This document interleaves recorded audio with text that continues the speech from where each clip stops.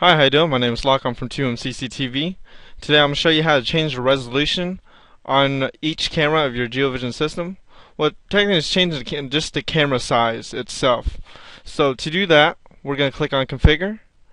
We're going to click on AV Settings, and we're going to go to Video Source. And by default, it's going to be 320 by 240 because this is SIF resolution, and you can just move it up to 740, 480. Now, when you do move it up on resolution, you are gonna give up some disk space, so that means you're gonna lose some days essentially.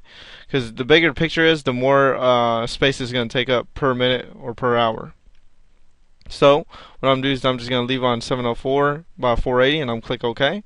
And now when I do playback, or when I'm viewing it in full screen, it doesn't seem as distorted as it would be if you had on 320 by 240.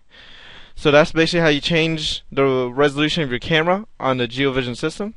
Thanks for watching this video. Make sure you visit our website at www.2mcctv.com. Hold on.